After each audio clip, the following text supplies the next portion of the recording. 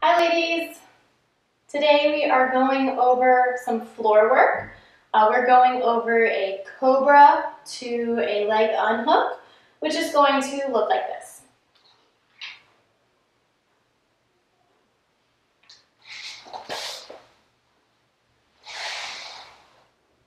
Pretty simple.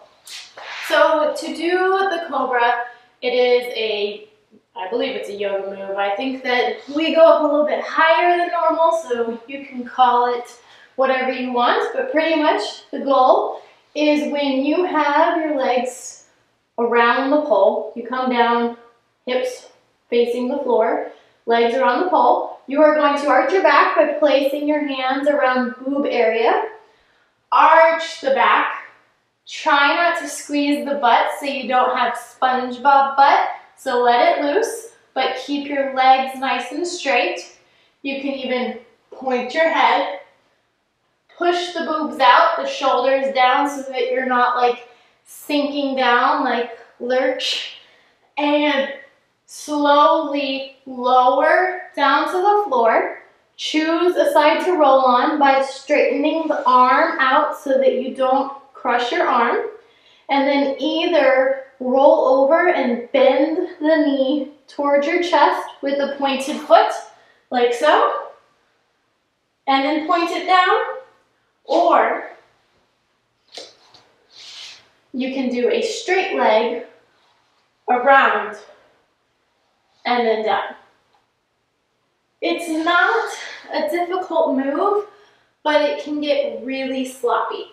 The most common occurrences that I see are like loose dead legs that just kind of are like turned out, feet are not pointed, like knees are pointed in, the butt's all like jiggly, the legs are not really tight.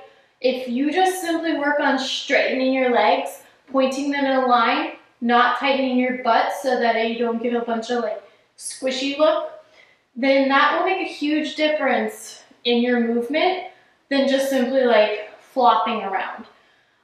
The other most common things that I hear are that you squish your boobs with your arms, so it's really common to come up and arch and then come back down like a turtle and then try to roll, and you get this like weird like T-Rex arm coming out.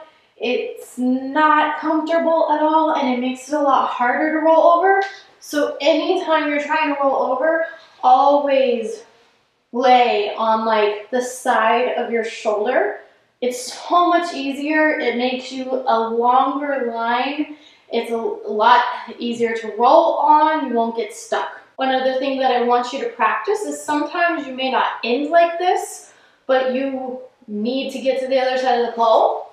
So you can say, start on one side of the pole and use the Cobra arch as a transition to get to the other side of the pole.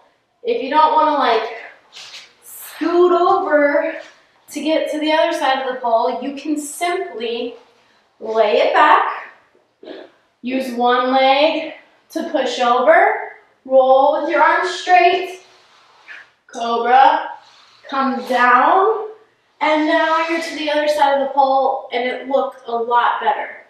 So I hope that this works and it helps with your transitions on the ground. Say you want to get from one side to the other, then let me know if this helps you.